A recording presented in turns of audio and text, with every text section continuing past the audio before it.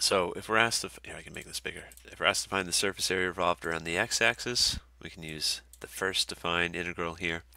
But for this problem, we're asked to find the surface area revolved around the y-axis. So we'll want to use this formula here. So we're integrating, it says, from -3 to -2.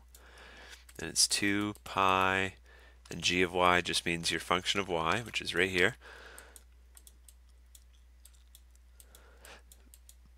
And then we multiply that by the square root of 1 plus the derivative of g of y squared.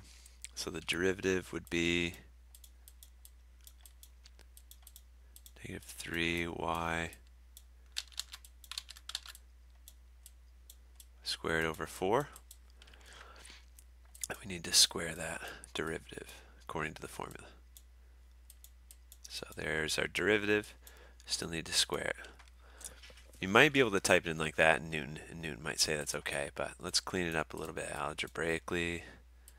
So 2 and 4 can cross simplify, so I've got negative, and I can factor out the pi. I don't know if Newton wants you to factor out the pi though.